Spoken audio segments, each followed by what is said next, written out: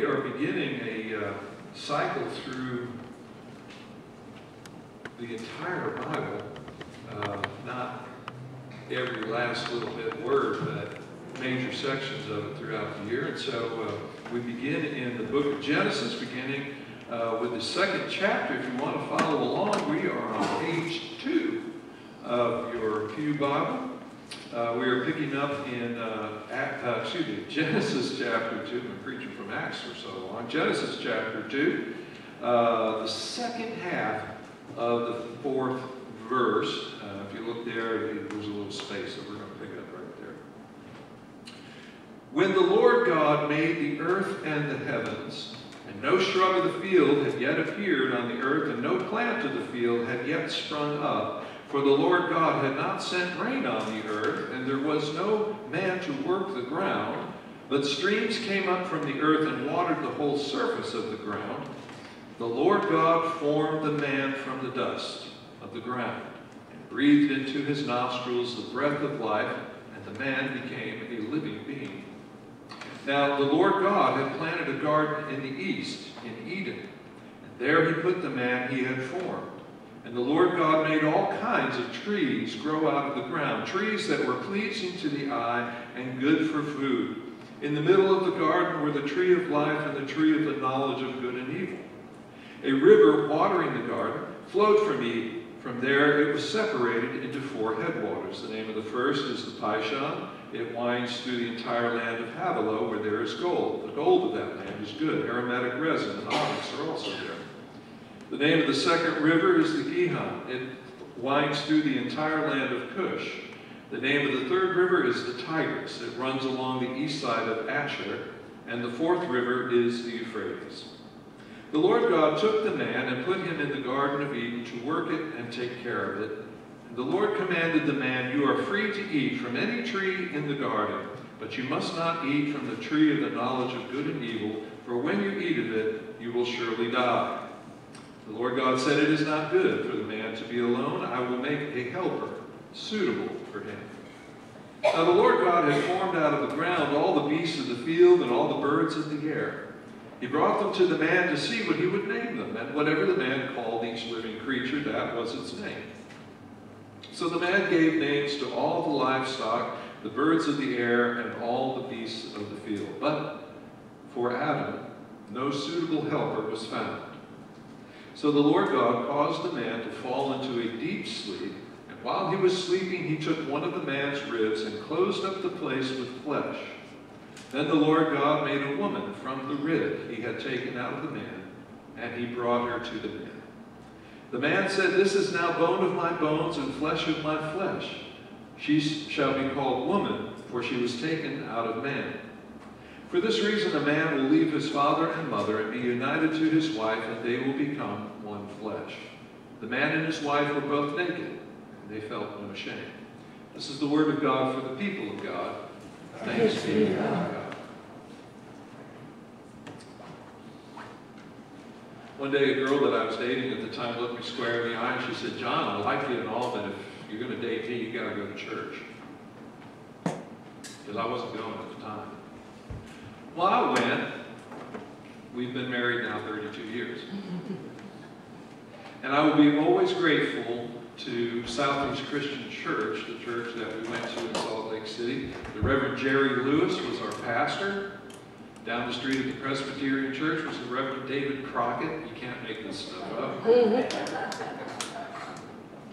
But I'll tell you what, those folks really made me feel right at home. And they did. Anybody that came into that church was really made to feel welcome. And I developed a love for Scripture that I really had not known before while being a member of that church. And it's something that is still, it has grown deeper within me as the years have gone by. And it is something which has held me in good stead, because occasionally I come across things in Scripture that don't quite line up. And because I have this deep love of Scripture, and I believe that every word is true, that helps me when I encounter those things to perhaps ask myself the question, Yes, but do I understand what truth is being said? Case in point. There was a professor of a small 4-year college. He taught anatomy, introduction to anatomy for his class. And they'd been meeting for some time. And he had a couple of skeletons there, one previously belonging to a female and one previously belonging to a male. And they weren't using them anymore. And he asked the question, what is the major difference between the male and female skeleton? And the young woman raised her hand, and she said, well, the male skeleton has one less rib. He said, are you sure? She goes, oh, yes. Well, why don't you go count? So she went up to the 2 skeletons and she counted, and sure enough, they had exactly the same number of ribs. He goes, are you sure that one of these is a female and one of these is a male? He said, yes. Well, now the answer that he was looking for was the pelvic opening for childbearing was bigger on the female skeleton. But here in the Bible, in the 2nd chapter, it says that God took a rib out of Adam. And I had heard that same thing, that because of that men have one less rib. But, you know, the way I've been able to resolve that is consider if you were to donate a piece of your rib. Maybe there was something in there generating the DNA or helping somebody develop the marrow from that or something like that. And you went into surgery, because that's what God does. He performs surgery here on Adam. Suppose that you had done that, and then after doing that, sometime later, you had children. How many ribs would your children have? Would they have less ribs than you did when you first started out? No. Okay. So maybe this isn't about ribs. And then as I developed the ability to read a little bit closer of Scripture in seminary, both a curse and a blessing. What day were humans made on? Well, Genesis chapter 1 says the 6th day. It was the crowning achievement of all of God's creation. The 6th day, after everything else got made. But here in the 2nd chapter, it says, wait a minute, before there were any plants in the field, before there was any of that, God created the man from the dust of the ground. And then all the other stuff came later. So maybe the point here isn't about days. I know that this is, I'm touching on a very touchy subject, and there were certainly folks that I knew there in that little church at Southeast Christian Church that held that the universe, or the creation, God did not create the universe or the earth at least until about 4,000 or so years BC, and hence he was only about 6,000 years old. There are folks that believe that. I'm not here to argue about that. I wasn't there at the time. I don't know. But what I do know is, again, from the standpoint that there is a truth in here, how do I resolve this? And what I come up with is that primarily this section of Genesis is not about days, it's not about ribs, it's about relationships. Now, can you read the other stuff into it? Yes, that's a beautiful thing about Scripture. Different people can read it and get different things. In fact, you can read the same Scripture on a different day and pull something entirely different out of it. That's because it is Scripture. It is holy, and the Holy Spirit is involved in you reading it. But today I want to focus on this idea that what's really being presented here is relationships. It's first and foremost a relationship between God and humanity.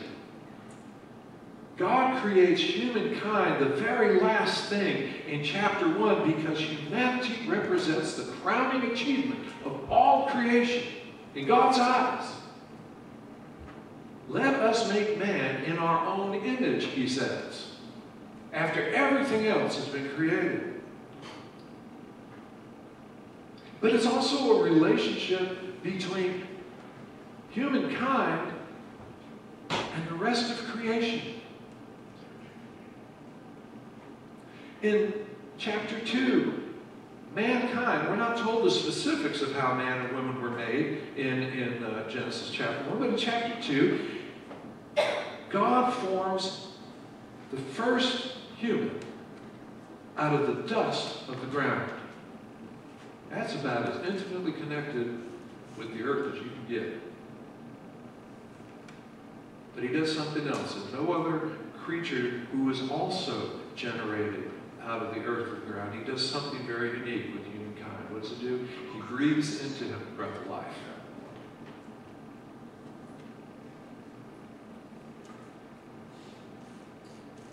So humankind is different from all the other animals, but you notice something here? All the other animals are also made out of the same earth. And so there's a relationship between us and all of creation.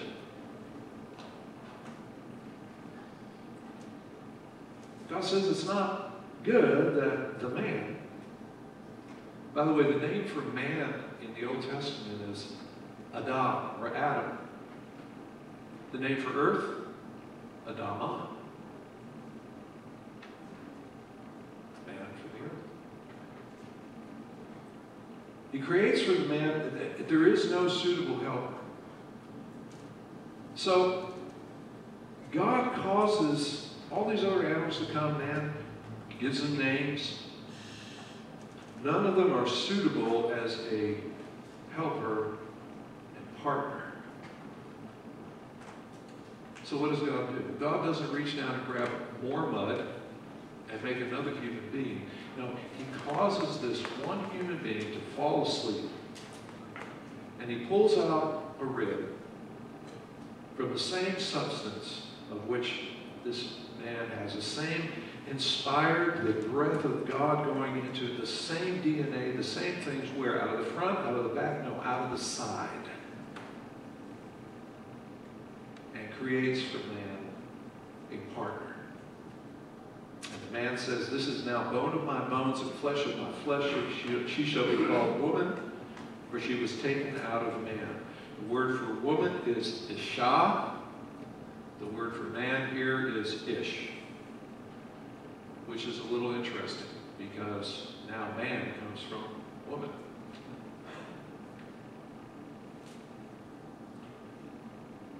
So there is a relationship also here between the genders, between men and women.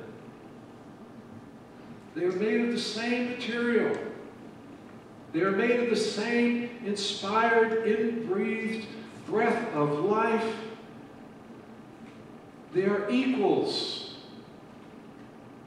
They are partners and helpers. So you see how these relationships are? By the way, the name Eden means delight. They are placed in this garden of delight.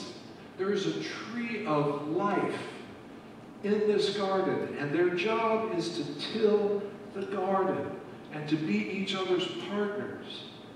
And oh, by the way, Gary, they happen to be vegan because they can eat the plants. I'm just saying. Private joke there.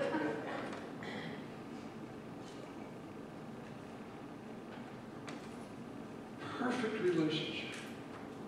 Perfect relationship between God and creation. Perfect relationship between God and humanity. Perfect relationship between the genders. Perfect relationship between humankind and the rest of all of creation. The thing is, we know that that's not the way it is today. Humanity is divided from humanity. The battles between males and females,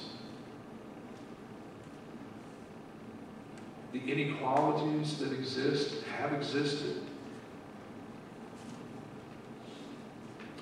the enmity that exists between humankind and the rest of all of creation. I tell you what, there's nothing that can turn you into a ninja faster than walking into a cobweb.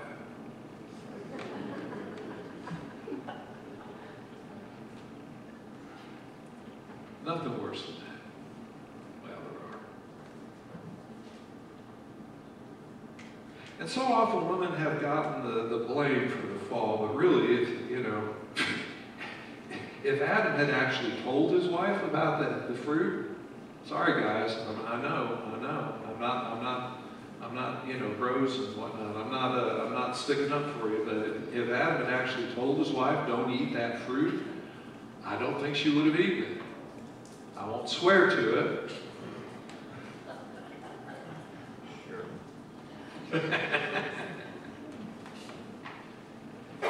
You should know it's all our fault anyways by now. Guys, you've been married for a while.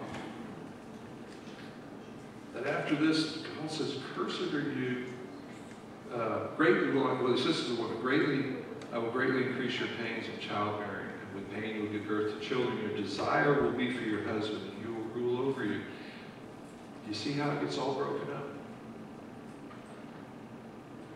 We wonder, how is it that divorce can be at such a high point, even among Christians and churchgoers? It's because it's broken. Our relationship, that primary relationship, that first relationship, is broken. He says to Adam, "Because you listened to your wife and ate from the tree about which I commanded to you." See, guys, well, wait a minute. Biblical, we don't need to listen to our wives. It's right there. All right? But because we did, hey. No, it says, "Cursed is the ground because of you, though through painful toil." All of creation, this relationship between humanity and creation, now is broken.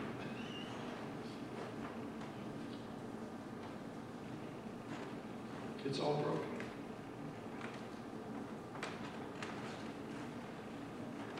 When we get painful news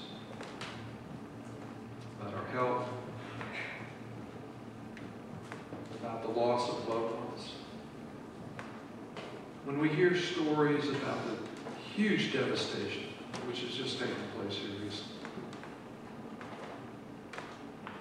it's a perfectly logical, understandable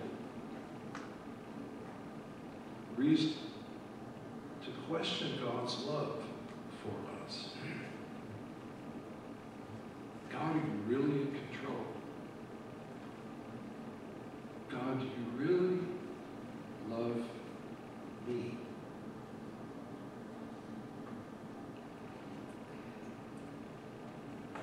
John chapter 3, verse 16 says, "God so loved the world that he sent his only son." What world? The world in the Garden of Eden? I'm sure he loved that world. But I believe he also loved the world that was so hopelessly broken that, as the Apostle Paul said, was groaning for the revealing of the children of God, that he so loved all of this world that he sent his only son. Now, as a father, I cannot imagine sending a son to go into some place knowing that he was going to be abused, that he was going to be doubted, that he was going to be berated, that he was going to be betrayed and denied and ultimately killed. There's a great love which God has, a great desire to take things back into this relationship that existed so far and so long ago. And as further proof of that, I go back to Revelation. Again, I believe every word of the Bible is true. I don't fully understand the truth that it is trying to describe, but I accept that on faith. And when it comes to this part, the end of the story, where it is all going, the Revelator says, "Then I saw a new heaven and a new earth, for the first heaven and the first earth had passed away." Thank God. I saw the holy city, New Jerusalem, coming down. I heard a loud voice saying, "Now the dwelling of God is with men, and he will live with them. They will be his people, and God himself will be with them and be their God. He will wipe away every tear from their eyes. There will be no more death or mourning or crying or pain, for the old order of things has passed away. I don't know when this is going to happen. Jesus says no one knows the day or the time. I simply believe that it is going to happen. And I believe that we can see glimpses of this in our own lives from time to time. That doesn't mean we're going to have clear sailing.